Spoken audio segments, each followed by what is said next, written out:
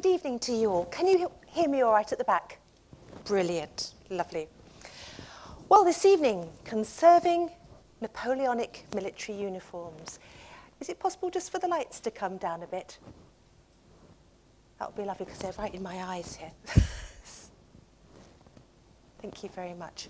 Does this one go down? Does this one go down? Yes, please.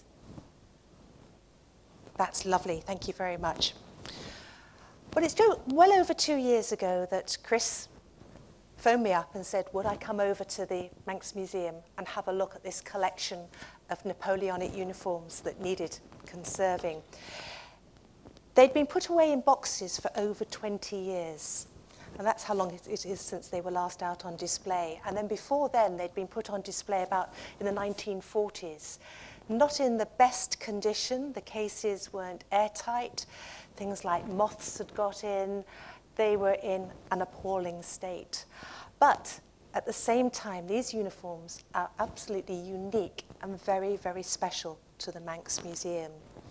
Usually when we talk about military uniforms and things like that, we will be thinking of things like this. We see them in paintings, Wellington at Waterloo, or there's a few books around that actually describe Napoleonic uniforms, or you may have your little collection of tin soldiers all painted up in their uniforms. But it's so rare to actually have the originals to work from. And a lot of costumier people, they always want to go back to the originals when they're trying to make replicas or anything like that. And I think even sometimes, even in the film industry, you know, they try and look at some of the old ones. They don't quite get it right, but Sean Bean doesn't look too bad there as Captain Sharp, as you can see. But this is what the costumes used to look like in the museum here. These are the old cases, as you can see here, just laid out. Not a lot of information because we don't have a tremendous amount of information on the pieces, but they were in an appalling state. So what I'm going to look at is just these are the main pieces we're going to be looking at today. There's Captain Quillian, naval officer at Trafalgar, on board the Victory. That's his uniform there. We've got Major Caesar Bacon. We're going to look at his uniform, and he was at the Battle of Waterloo. And then we've got the Royal Manx Fencibles and the Isle of Man Volunteers. We're going to start off with the Isle of Man Volunteers. These are a really interesting set of uniforms because there's pretty much, and I've been talking to Matthew about this, there's almost nothing written about them. Nobody knows how they came about. The volunteer forces on this island sort of were raised when it was necessary, and then they were disbanded. And really much before the middle of the 18th century, any officer or any soldier as such, they didn't really have uniforms as such. So these are very, very early pieces of uniform. And they're red and green, as you can see there. They're made of wool fabric, and then they've got twill wool linings on the insides of them. But for a conservator like myself, the first thing that we have to do with any item when we're going to do any conservation work is to study them really in depth to see where there are areas of weakness, where the problems are, and really work out then the best method of cleaning and stabilizing these items. Because when we conserve something, our aim is to preserve what is left of the original and make it safe for future generations to enjoy. We also do some restoration work, which you'll see later on, and the restoration work has very much involved making replica buttons for these uniforms, because every uniform had the odd button missing, and some of them had more than one missing. So we needed a few extras to be made. So I'm going to start off working through the uniforms, but for me, the most fascinating thing was actually looking at the structure. Beautifully handmade, but they're not like today's uniforms. You don't have side seams. The seams at the back are actually shaped around the scapula, so the men would have actually stood with their chests puffed out and their arms pulled back slightly. So let's look at the first one. This is the South Manx Volunteers. If I just go back one, that's this uniform here. We're going to look at this one first of all. And just before I go on, you can see we've got some wonderful moth holes, plenty of moth damage on the linings. And this is the arms. They were just covered in moth holes, and the moths had actually grazed their way across the surface of the fabric as well. So we've got lots of little lines where the moths have grazed around. And you can see these on the centre back of the coat, more grazing and more moth holes here, another moth hole there. And then these are the little tail sections at the back. And what they did with the tail sections was we had the lining of the coat, and then they folded the lining back to form these tail sections. And then inside, we had little pockets as well at the back. This uniform had these padded epaulets on the shoulders, and these were fixed apart from this little section here that went across, and there was a buttonhole, so this could be lifted up. Inside, this is the left-hand side and this is the right-hand side. They were padded out with just wool fibre, which unfortunately was all coming away on this shoulder, and the fringing there was all coming away as well. But beautiful little metal spirals, as you can see there, but quite a few of the stitches from the braid, these were all broken as well. So going over the uniforms, I was making a note of all the different treatments each one was going to require. And I say, looking inside, the moths had had a wonderful time on the lining inside this coat. But the upper part of it, they would have been very warm garments for the soldiers or the men to wear, because they were all made of wool. And the top fabric, this is what we call a wool melton. It's got a cotton warp, cotton warp and cotton weft and a wool warp, get it round the right way. And it's a very, very firmly made cloth. It's heavily milled, so it doesn't felt or anything like that. Very, very warm felt fabric underneath. And then around the shoulders and the back here, they've actually quilted it here because there's more loose wool fibres inside as part of wadding around the top of the coat. And then this is black melton again that's gone round the collar, lots of moth damage at the top here, and that just gives you an idea of one of the buttons. This coat actually had domed buttons. All of them had different variations on the Manx buttons, but with the legs of man, as you can see on it. Prior to any cleaning with the garments, if they'd got a lot of wadding, internal waddings, we worked lots of stay stitches, as you can see. This is the outside of the collar and across the shoulder area and across the upper chest. So I've worked cross stitches and stay stitches to support all these areas to make sure there'll be no damage actually during the wet cleaning itself. Excuse me, I'm just going to take my necklace off, it's making a noise. The other thing we had to do was to make sure with all the pockets that we put our hands in, pull the pockets out, and then vacuum them completely to make sure there was nothing left. And all of them had all sorts of unmentionable bits and pieces inside. I don't actually know what some of it was. It was quite disgusting. So you thought, well, it's been here for 100 years maybe. But anyway, all these bits were all vacuumed out and removed to make sure there was nothing that was going to cause any problems. And then with a lot of the fabric, we then went over with a special sponge that we call a dry cleaning sponge. And I've got one here, which you can all come and have a look at these later. And this is a sponge that's used completely dry, and it's worked over the surface of the fabric. It doesn't raise the pile of the fabric, but it takes away any surface soiling, and it gets absorbed into the sponge. So that was done. All the garment was surface suction cleaned using a low-powered handheld vacuum, and then we vacuum through a little bit of net as well, like this, to make sure there's nothing can get caught up from the garment itself. And then we wet clean. We have a large costume sink in the studio, and again I'll show you some of the ones being wet clean later on, but they were soaked for about an hour, and you'll be amazed the colour of the water and the smell that was coming out.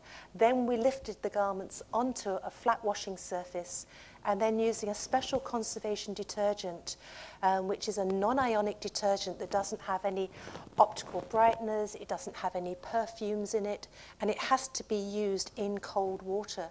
If we used it in warm water, we wouldn't even get a sud from the detergent. So we make up this washing solution, and then to clean the actual fabric, we saturate a soft sponge in the washing solution, and then we press it down onto the coat, and then the suction action of the sponge drawing the water and detergent through the fabric is what's used as a method of cleaning. So it was quite amazing what was coming out of the garments with the wet cleaning. Yes?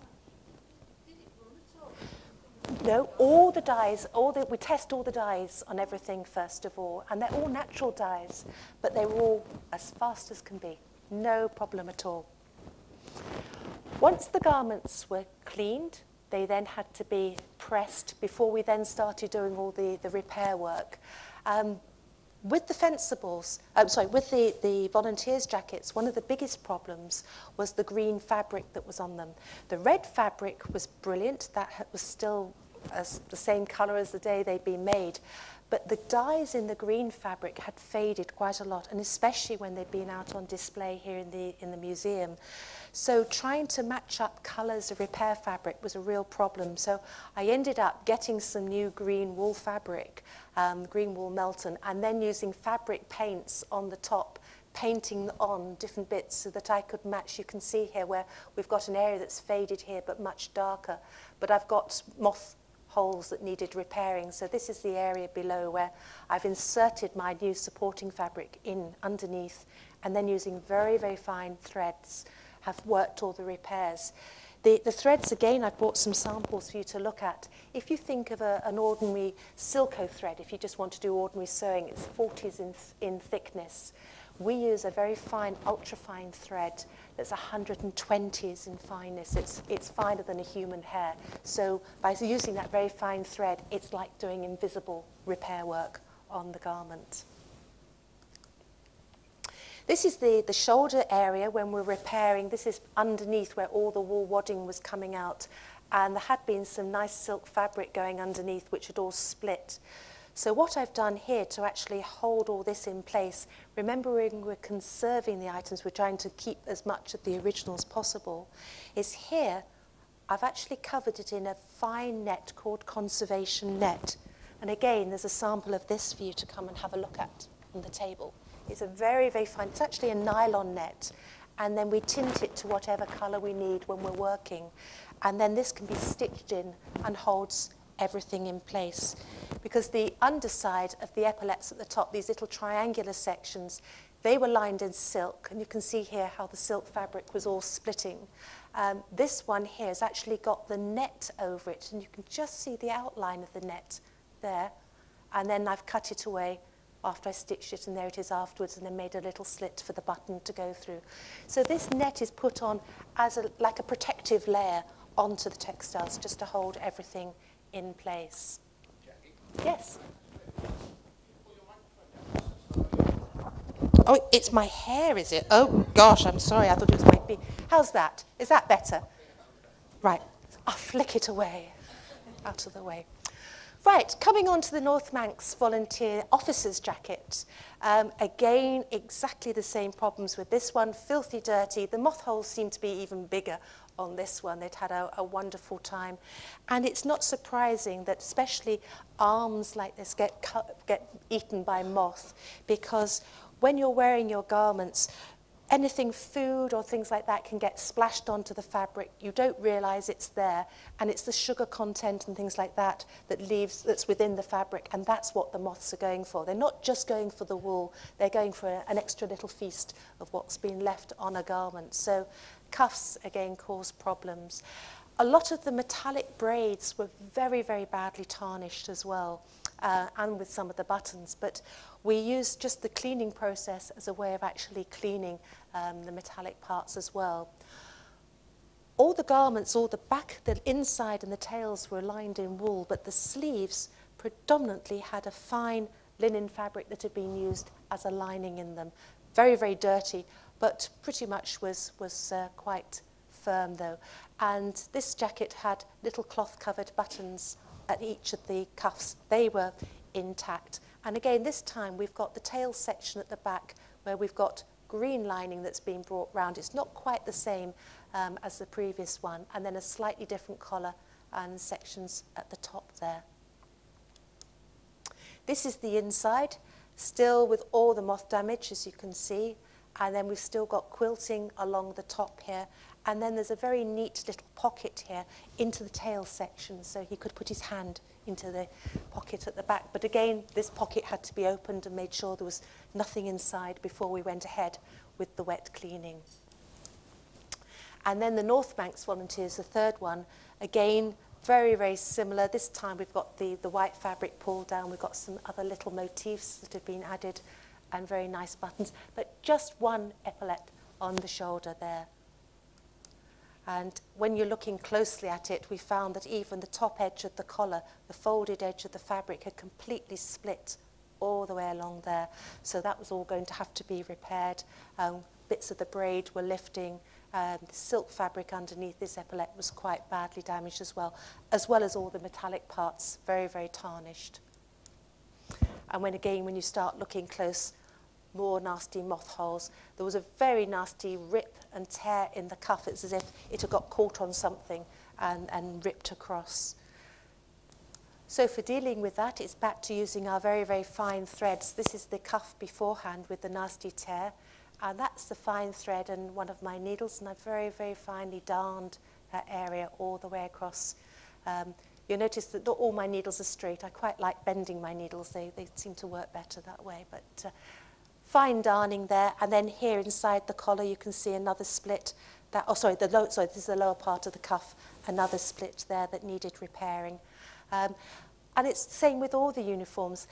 Unfortunately, what you see on the outside, it's amazing what's gone on inside them, because again, I wanted to make sure that they were well stabilized, because I don't think they'll be coming off display another 20 years. So they're going to have to last plenty of time. The other big problem we found with a lot of the uniforms were that the buttons had been moved at different times, because again, with these uniforms, they are so rare and there's only a few of them, that people would have carried on wearing them as they got bigger in size or what have you. The buttons got moved in position. But what was interesting was the original buttons were all stitched in linen thread. So I knew exactly which were the original stitches and which were the more recent ones. So these are the original positions of these buttons. So after we'd cleaned it all, cleaned the buttons, we actually put the buttons back into their original positions. We wanted to recreate how the uniforms had originally been. So coming on to the Manx fencibles now. Fencibles, they were raised again on the island. They were only raised when necessary as a military force. We've got a painting here, this is on display in the gallery, of Captain John Christian, and it gives you an idea of what the uniform would have been like. They would have had some sort of frilled shirt underneath, and as well as the jacket, they all came with, sometimes with waistcoats and breeches and everything like that. But the reason why these are so rare here in the island is that we just don't have the rest of the uniform. And it's often thought that these uniforms, because they were only used for a short period of time, afterwards they could have been used for anything. They could have been used for fancy dress. Somebody even said to me once they thought they'd seen one as a scarecrow in a field, but often buttons and things would be removed off them. So it's so rare to actually have one of these in the museum itself. So this is the Royal Manx Fencibles officer's jacket. I understand that this one had been bought in an auction, but it suffered all the same problems as all the other garments, with a lot of moth damage here, as you can see on the front. This is this section here. The cuffs were in a very, very poor state. A lot of the wool lining was actually coming away. Plenty of moth holes again in this section here. And the top of the collar, this section here, it was lined in silk velvet. It would have been really lovely and soft around one's neck. But the moths have chewed their way along the top here, and there was a nasty split all the way along the top. The buttons were a really unusual configuration on it, because they should be all large size buttons here. Then we went on to lots of little tiny ones. So the bigger ones had actually been removed and smaller ones had been put in place. And they're rather lovely, these Manx fencible buttons, again with the Isle of Man, as you can see in the middle. This is the inside, the usual tail, more and more moth damage. And then this is the centre back of the fencible jacket. We've got a button missing here, and again, these weren't originals. There's just 4 little ones here where there should have been large buttons on this section, another button here. And little emblems at the bottom here, these have been put on at a later stage. If I come to the next picture, you can see more clearly here the discoloration on the coat. So this wasn't an original, but that's what's there today. And we could tell a lot of the problems with the buttons, because when you find the thread that's not the original and then you've got an imprint on the coat, especially with these ones, these little ones here, we've got the original imprint there. So I was able to see exactly what size button had been there previously. And these little pockets, they lifted up, went deep down into the tails, and underneath there was a little flap again with another button for fastening the pockets. As I opened up the front of the coat, undid the buttons, we had all the filth and the usual moth remains and everything down there. So again, it's back to cleaning. And this is using the dry cleaning sponge to get as much of the dust and the dirt and the surface filth off the fabric before we went ahead with the next stage of wet cleaning. It'll all be vacuumed as well afterwards. As I say, the sponge absorbs the dirt and then it leaves lots of little gritty bits that need to be removed. But these are the 2 fencible jackets. Sorry, not Royal Manx. Yes, Royal Manx fencibles. We had 2 to deal with. That's my costume sink at the back there. They've been soaking. They've been fully wet cleaned, and after they've gone through their final rinse in the purest water possible, which is deionized water, they're then laid out to dry, and they're well padded with towels, as you can see there, all the way around to actually help recreate the shape. This one gives you a little bit more of an idea, where I've even used towels to go around the neckline there to help bring it all back as part of the drying process, and then each arm is all padded out. I was a bit old-fashioned when I had my children, and I had toweling nappies, and I'm still using them as part of my way of actually padding out the clothes. They're just the right size. But this is some of the repair work now on the Royal Manx fencibles. You can see this is what the collar was like beforehand, badly damaged. So selecting the new fabric to go behind, I've actually added a whole complete new piece inside the collar, stitched it down, and then cut it to the correct shape.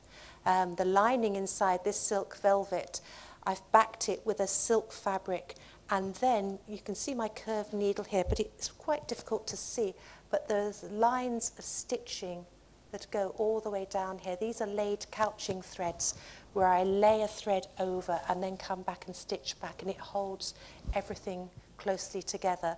And then this is just making where there's moth holes, is actually getting the right colour fabric, inserting it in under the hole using fine tweezers, and then again with my nice bent straight needle stitching back.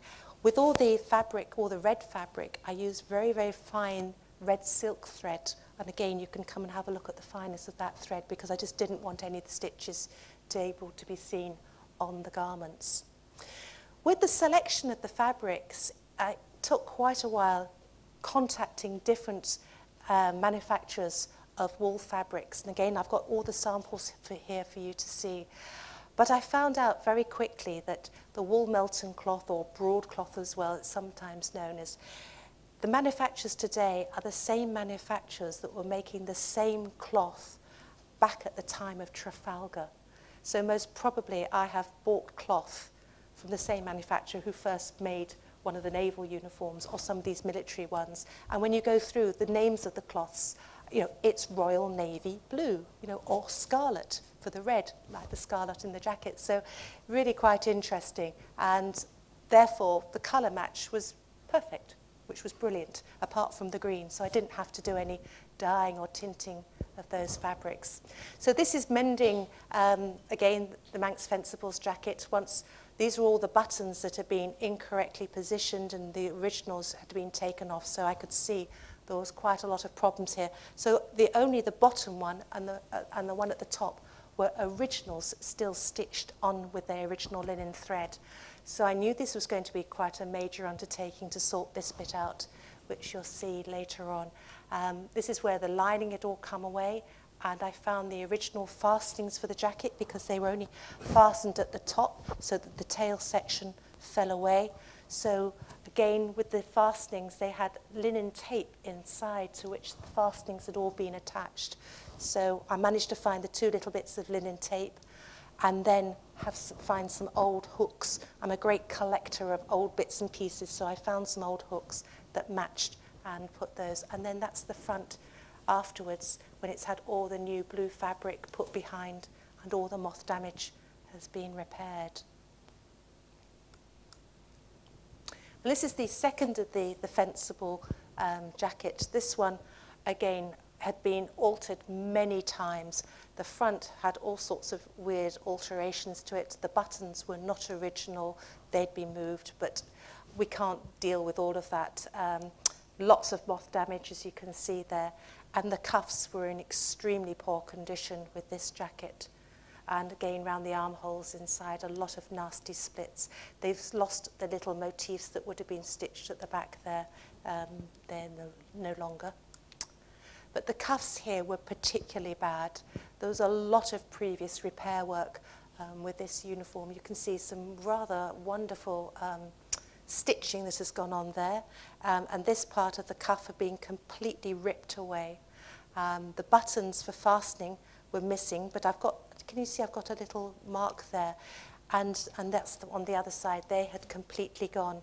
But like the volunteers' jackets, what we decided to do was to actually make cloth buttons for the upper button on the jacket here. So with my red wool fabric, an acid-free mounting card, cut out a disc, wad it with a little bit of cotton wool, and then make a button with a long thread, and then that gets stitched into position, and there it is afterwards. So making the button exactly the same way as the originals had been made by looking at the other uniforms. And again, this collar was in a poor state. This is where the original buttons had been. There was only one missing there, one remaining. But this collar needed lining with new blue fabric. That edge needed a cut-out section put in to infill all around there. And then again, red fabric put in to the inside lining. And then I found that there was the original top stitching thread that had been worked. So I've started copying that just along that edge there and then finished stitching all the way around to hold the fabrics in place. You can just see a little bit of the top stitching there.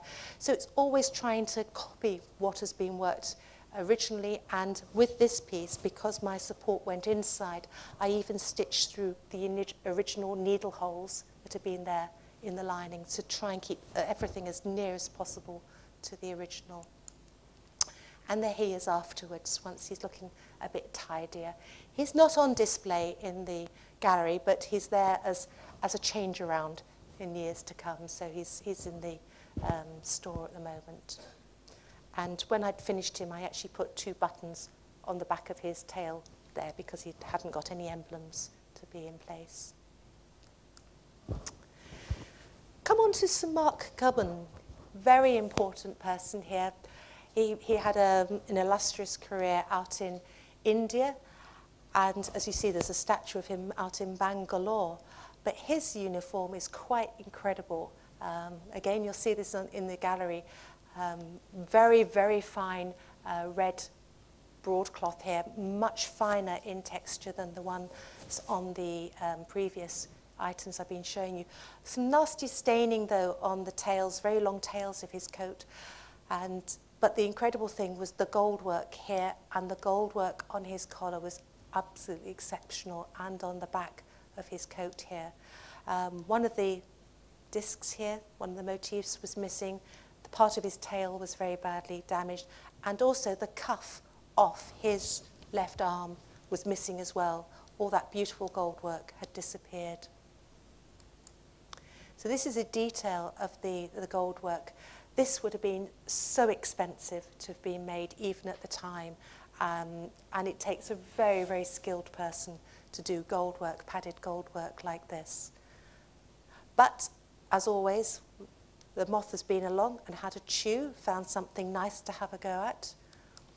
And that gives you an even more close-up detail of this amount of gold work. We've got what's called flat plate that's worked. This is actually stitched as a zigzag that goes across. We've got the fine coils, we've got spangles, more little fine coils across the top here. Just exquisite. But in poor state. Filthy, filthy dirty, so it needed cleaning, and so did these wonderful epaulets on the top. These were very, very heavy with all the metal thread that went around the coils at the bottom there, and quite solidly made, as you can see there. And the epaulets are attached onto the coat with little strings that come through, almost like bootlaces, and they come through holes that are actually made within the garment, so they have to be tied on underneath. But you can see here how filthy dirty the neckline of his coat was. Lots and lots of splits in the silk lining inside as well. But again, it had all been quilted, the stitching forming the quilting, so it was a very warm coat for him to wear. This gives you some idea again of the problems. This is the left-hand side of the tail section where that emblem had been removed, but all the stitching had been broken and was coming apart. But there was always attention to detail where they put a binding up the folded edge of the tail where the lining came across, just to work as an extra support and give you a really nice firm line. But lots of wear again and moth damage on the back of the coat and tarnishing. And this is again on the tail where I don't know what this cross was made of, but a very, very nasty bit of something that was on it, but it all came away with a dry cleaning sponge. It was brilliant. It all came off. And there was lots of previous repairs all along the inside of the lining here, some rather coarse darns, and a lot of these were causing more damage to the silk lining as well. So these were all unpicked and removed. They weren't original, they were unpicked, and then we did repair work later on. But the coat was wet cleaned, sponged all over the fabric, but for cleaning the metalwork, this side's been cleaned, this side hasn't been. I've used a very, very soft gentleman's shaving brush, which is just the natural bristles, badger hair bristles, gently working over, and you can see how the gold was coming through beautifully on that. So that's all that was done as a method of cleaning. Once it was cleaned, then there was all the repair work to be done. And here I'm using a mixture of curved needles, there's a curved needle there, and straight needles going through the coiled threads, stitching down the loose sequins, and this one was actually stitching down some of the loose threads that went over this area of the moth hole. So very, very fiddly to do. I did as best I possibly could on this piece because it really was very, very difficult to do the repair work, because I couldn't actually push my needle through the fabric because there was all the interlinings and everything there, and I didn't want to remove those. So a curved needle was really the best thing for some areas, but I say very fiddly. But there he is once he's all cleaned and repaired, and as you'll see him in the exhibition. And our other very important man, of course, is Captain John Quillian. And say that he was on board the Victory, and we have his naval uniform. Just a little bit of information there. You can have a quick read through. But there were, as I say, 65 Manx men were actually known to have fought at Trafalgar. So he's one of a few. But what was so special is that we have his full naval uniform. But this uniform had been played around with many times, especially the lining. The linings that were on display, none of them were original at all. These are pieces, odd patches of silk that had been put in at different times. And then this is a cotton lining that was very, very badly stained, which I'll show you the inside of in a moment. This is the reverse side of his coat. Where these buttons are very deep pockets, and the pockets came right the way down inside, so you could really get your hand right down in the back of the jacket. You can just see, and there were side pockets. That's a side pocket there, and then there were more pockets up here as well, and of course epaulettes across the top. There were quite a lot of repair work had been done, and these are some little patches that had been put in around the arms. There have been repairs, and down the sleeves there have been some very, very coarse stitches worked. One of the cuffs had got a very nasty rip in it, and somebody put a few stitches in it there. There was little bits of the braid were coming away, and again, these are some of the odd bits of silk that have been put into the lining. This is the back of the coat, which then became really one of the most interesting parts of the whole garment, because it's got these two nasty stains here. These were blood stains on the back of the coat. The blood stains are on cotton lining, but I say this lining, which has been stitched around here, comes around here, stitched across the top and down the sides, was not the original lining, because at the sides, I'll show you in a moment, I could see little bits of silk. So I knew there was should have been a silk lining to this coat. So this had been added, but the blood but where did these blood stains come from? Because on the outside of the coat, at this area and here, there were little tiny holes in the fabric. So when Quillian had been wearing this, something had burnt through or something sharp had come through and had pierced his skin. But there was no hole on this lining at all. So the two didn't really come together properly. So when the coat had been relined, it must have been used. But of course, it would have got wet. And with getting wet, the blood that was in the coat itself has seeped into the new cotton lining in there. That's the only way I can see how it would have come about, because I'll come on to a bit more of the lining in a moment. But these are the breeches that he had, extremely dirty. They had a lot of holes on them, mainly, unfortunately, around the crutch area, which was not particularly nice around here. This is the back, which was really quite big and baggy. And the reason why his trousers were so baggy at the back is that they wore these wonderful shirts. So he needed somewhere to shove his shirt into his trousers. So very much packed around the back to keep a very flat front. And then there were ties at the back here to let the back in and out. And what's called a full front that drops down with buttons. And then there were the buttons on around the calf as well. This little bit hung down and there was a button missing, so I actually put a little cloth button underneath the fabric at the back for that piece. But this is coming back to the blood part again. During the wet cleaning, we put stay stitching all around this area, and this is the outside of the coat where you can see the little snick in the fabric itself. During the cleaning process, wet cleaning and then cleaning all the metal braids as well using the shaving brush. And it was amazing how the dirt was coming off. This is the front of the coat where you can see this side's being cleaned.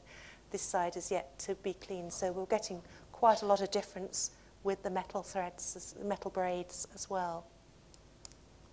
But with the blood stain, this is quite a close-up, that during the cleaning, it did slightly split, the fabric split around the top. So I lifted up the little bit, and there's the original silk lining of the coat underneath. And that was stained as well with the blood. So, but I didn't want to get rid of this piece, and because it is slightly split, this shiny bit of fabric you can see there, this is called silk crepeline, which I've put a special conservation adhesive into, and that was inserted in underneath that part and then heat sealed into position to hold everything together, so it's still all there.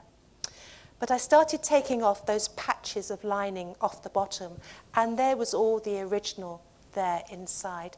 And then looking up inside, I could see all the original silk was there. This one, we've got the part of the pocket from the trousers, and then this is what's left of the original silk. It was in an appalling condition, badly split, but I've left it all in place and then chose some new silk lining of the same twill as the original, and then relined just the lower part of the coat with that fabric, because I still wanted those blood stains to still be visible higher up. So the lower part has actually now been relined and looks a lot more respectable. But the top part of the coat had a few problems. The fastening hooks were really badly damaged. This is the quilted part of the inside of the collar, and this is the cotton lining that's coming away there. This had all been lined in silk as well, and you can just see some little tiny, this is the edge of the collar, there's just some little bits of silk that were left. So what I did with the collar, this is looking at the collar now, down. The collar had been interlined with red wool flannel. It also had a buckram interlining in it. This is the outer blue fabric, and this is the actual fold back of the lapel on the front. But where the silk here was quilted onto the collar, I actually put a new piece of matching silk. This is my inside now, it's pinned into place, but I relined the inside of the collar with new silk So it would all look much smarter around the top, and then stitched it all back together again. So there he is, once he's all cleaned and on display. So this is why I put new silk around the collar, because I knew you'd just see the little top bit there, and then he's got the new silk on the lining of his coat, just on the lower section. And his breeches, they all needed lining inside with cream wool fabric, and I've got the fabric here you can see that we used to stitch together. We've got his hat. That was in an appalling state as well, filthy dirty, slitting, as you can see there. I know time's racing on, so I'll fasten up a little bit. But that was all hand solvent cleaned. And this is by hand solvent cleaned using a little tiny cocktail stick with a little dob of cotton wool on the end with solvent, and then working my way over the fabric. And you can see that section's being cleaned, and that one was waiting to be cleaned. Once it all been done, then all the braid needed to be restitched back into place using a fine curved needle again, and then making a support for it to go on top. And then perhaps the star of all the uniforms is Caesar Bacon. This, as we say, is one of the only complete uniforms that's known that was worn at Waterloo. And it's wonderful. I hope some of you have seen it already in the gallery. This is his jacket, the top part of his uniform, which really wasn't in too bad a condition. Apart from it being very dirty, it had got a few moth holes in various places. These buttons were not original, but it was dirty.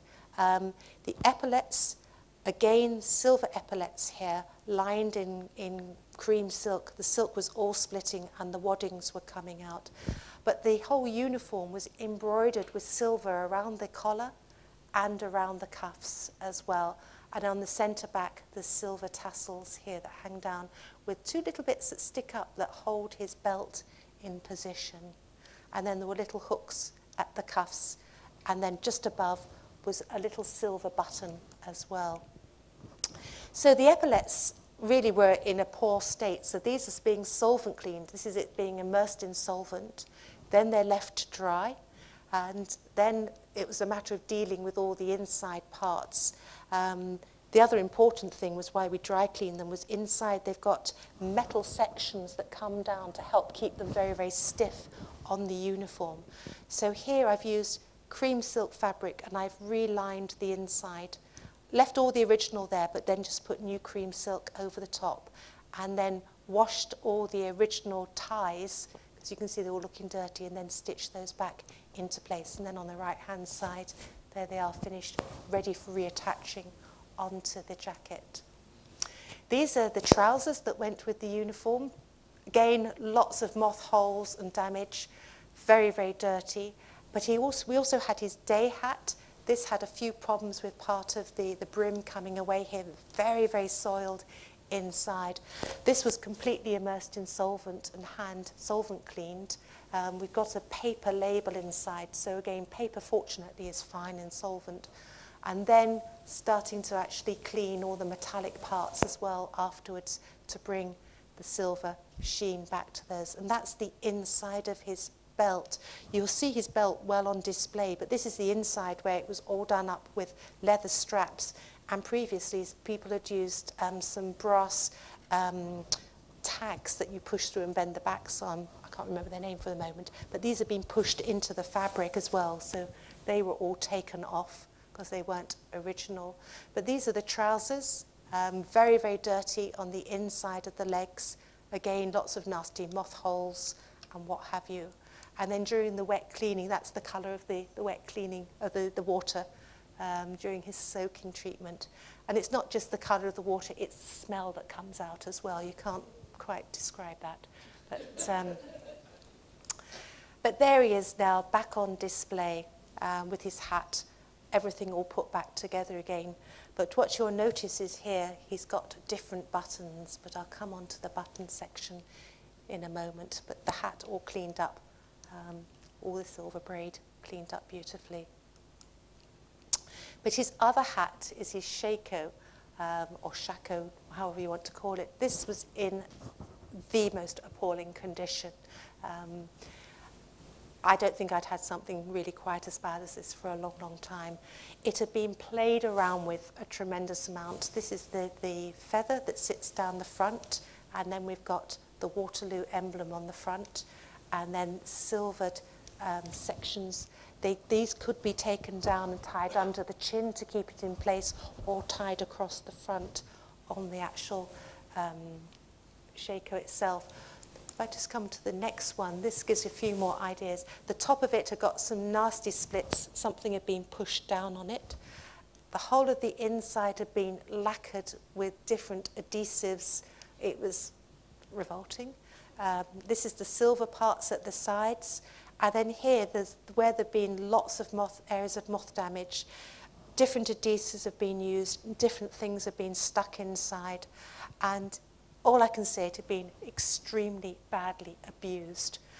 And the neck flap at the back here, which was attached to the silver bits that go around the sides, that was actually detached from the shako as well. So this is the actual cleaning of it. When I started work, I wanted to try and sort out all the moth-damaged areas, and then realised that somebody in the past had actually stuffed paper up inside and then painted this paper to make it look like the shako. And it just started, it was copious amounts of this started coming out. It was as if somebody had gone into the toilets and just got out the paper towels and shoved them up inside and put paint on top. It was really horrible. Lots of different adhesives have been used to hold the emblem down. This had to be lifted up because the actual plume that went down inside was actually stuck. These were meant to be detachable so they could be taken out. But I couldn't clean it because it was stuck underneath the emblem, and you can see all the different types of horrible adhesive that were there. So I won't go into all the program, but using different solvents and things to get rid of the adhesives and all the other problems. This is the neck flap at the back, which was detached from the hat, from the shako. Lots of moth cocoons on the velvet lining underneath these sections, but you can just see on the right hand side there where I've cleaned one, the other one was waiting to be cleaned. So things started to really start coming together. All the leather here had to be treated, lubricated and treated as well, because it's got a little bit of what we call red rot, so that all needed to be stabilized as well to stop it from disintegrating, basically, the surface of it. But the big thing was to get this beautiful plume back to how it should have been. So it's using little tiny cotton wool buds again, deionized water, conservation detergent, and then just rolling my little buds with absorbent paper underneath, good old kitchen roll, anything like that's good to go through and absorb up. You can see the amount of dirt that was coming off. It looked a little bit like a shaggy dog once I'd finished it all there, but it's amazing what a hairdryer just on a cool air will do, fluffing up all the feathers. And there it is afterwards, and that's the shako on the right-hand side once it had been completed. We put new wool fabric in underneath all the moth-damaged areas, cleaned all the silver up, and then put everything back together again and restitched the section round the neck. To apply that onto the helmet, or the shako, I actually put some new fabric around the edge and then inserted that up inside as a way of holding it all into place. So quite a fiddly job to do, but it got it back in. But Bacon also had his sabre-tatch. This is a cavalryman's dispatch bag. Again, matching his uniform, you'd lift up the flap at the back and there's a nice couple of pockets to put all your messages in. And then this had straps that came up and went around his waist, and in addition to this were two hooks onto which his sword was attached as well. The sword will appear eventually on display. They're still making the support for that. But again, quite badly soiled. All the metal parts were discoloured. There was quite a lot of damage again to the embroidery, and the moths had had a wonderful time chewing into the wool fabric that went around the edge here. So lots of repair work, or lots of cleaning all the metal work and all the way around the edge, then inserting matching wool fabric into this section. Once I'd inserted my pieces in, I then went along with a curved needle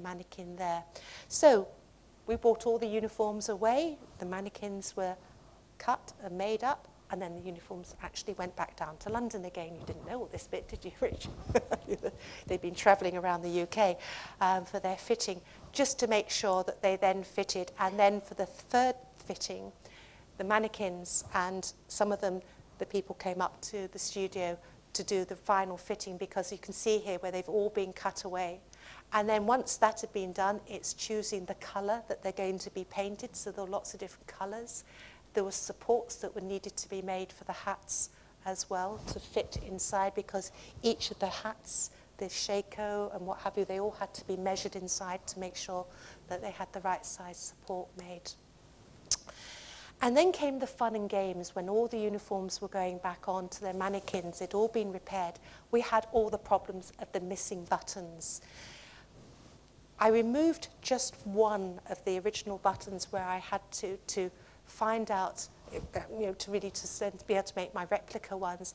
And it was really lovely. We actually got the maker's name who made the buttons originally. This one, Nutting, they were in Covent Garden. They were only making buttons between 1800 and 1840. So we knew that that was the period with these buttons, and also the ones at the end there were similar. But all of them were just very, very slightly different. But with Caesar Bacon's uniform that was worn at Waterloo, all the round flat buttons down the front were not originals. And when I took them off, I found the maker's mark underneath there, and they were only made in 1910. So no way were they the original buttons for a Waterloo uniform. But there were two little silver buttons on the cuffs, and they had the Sphinx and the Light Dragoons and Waterloo on them. So I actually removed one of those buttons and then used that as my mould for making new. And that's the little button. That's my replica one that I've made. But making replica buttons is a real fiddle. You start off with your silicon that's part of the mould that you're going to make your moulds out of. And into that, I've worked corn flour and baby oil. Mixing it together, the smell is really quite horrendous. You have to work in a well-ventilated area, so it's mixing it all together. And then in a mould, I place all my silicon in, and then take the original button and then push it down to it's just level across the top of the mould. And then that was left for about 2 to 3 hours to make sure the silicon had completely set, and then the button could be taken out. Once it was taken out, I was left with a mould. You can have a look at these like this, with the button inside, with the design inside. Then making up a special resin with a thickener in it, and also metallic elements that are put into the resin. This was then poured into each of the moulds, because the moulds were for the different shapes of all the different buttons. And then I put a little tiny shank across the top and just rested that on the top of the resin, and then had to put a cocktail stick so it didn't sink down into the button, because I needed that to be able to attach the button onto the garment. And then these were then left for 24 hours to dry. The problem with the Bacon uniform, because I only had one button off the cuff, I needed 18 buttons. So once I'd made my first mould, I then had to make another one, and then another one, and so it went on till I had enough buttons. And in total, they're all the buttons that I needed to make for the actual fencibles and the volunteers' coats. But I say there were 18 of the little ones for the Waterloo outfit. But what I did with them, these had a brass metallic element added to the mould, which you could then buff up, but it didn't bring it up shiny enough to how I wanted. So some of the buttons then had to be painted, and with different metallic paints to make them blend in as near as possible. And then with one of the garments, the buttons were so shiny, this one's actually got gold leaf put on it, because a lot of the buttons did have gold leaf before on them. The ones for the Waterloo, I was able to put some aluminium filings in with the resin, and then that's what it looks like when it comes up. And then when you buff it up, then you get a sheen onto the buttons, so it brings them up. But I'm sure, as you can imagine, it took quite a lot to make all those buttons for the uniforms. And these are the ones that went on the Waterloo ones. So these are the flat ones that were taken off, and these are my replicas that I've now made, as I say, saying Waterloo 23rd Light Dragoons underneath with the little shank, and then they're all stitched on, so they match the original one that's just on each of the cuffs there. But we stitched our buttons in exactly the same positions as where the originals have been, so again we'll get the right fold back on the uniform.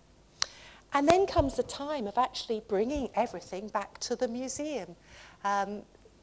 Trying to work everything and coming just at the right time when the museum were ready for us, because while I was doing all of this, they were busy remaking the whole gallery, rebuilding it with all the new displays and arranging all the other items. So my husband and I brought over all the mannequins. Well, the mannequins arrived and we brought a few other bits with us. So we unpacked the box and there was all these legs and bodies all over the place. So it's a matter of trying to work out which one went with which. And you can see that it's quite exacting putting the mannequins together. They've all got screws and everything inside. And this is for Bacon's trousers. You can see they fitted absolutely exact. I know it's a bit of a funny picture here. I've got a needle in my mouth because I'm trying to attach the epaulets onto the uniform once it was all in place. And the arms all just hook into place there. Any of the uniforms that needed trousers, because mannequins don't have quite the same sort of waist as such, we've got buttons, so we've actually made strips, almost like braces, to go across to make sure the trousers are not going to fall down. But with Captain Quillian, his legs had been made to exactly the right size so that we could actually do up the bottom of the trousers with the little button, and then his legs are just hanging free. But this is a interesting mannequin because he got legs as well. We had to have this funny shape bit that comes up the back and then goes into the mannequin as well, because you can't have anything going through the garments, so the mannequin had to be shaped that the support could go in that way. So a lot of care and attention is needed to get them right. And there he is actually being put onto his mannequin, so you can now see why the stand comes up, goes up the back and then comes in behind the back of his trousers. Putting the Manx Royal Manx Fencibles jacket together, this is the one where the only two original buttons are the two at the top and the two at the bottom. All of these are replicas now that all the way go down the front.